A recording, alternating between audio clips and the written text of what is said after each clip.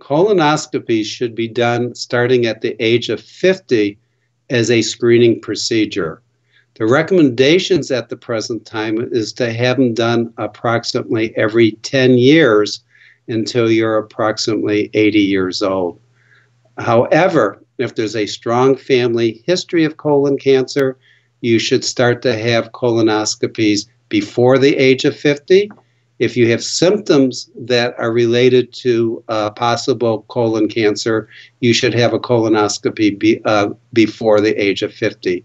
If polyps are found, further colonoscopies can be done at a Q or every 3 year to every 5 year interval. I can tell you that I had my first colonoscopy at the age of 50.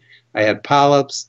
I've had 4 colonoscopies since that time, and there are no further polyps, but it is certainly a procedure that should be done because those polyps could have become malignant without having a colonoscopy done.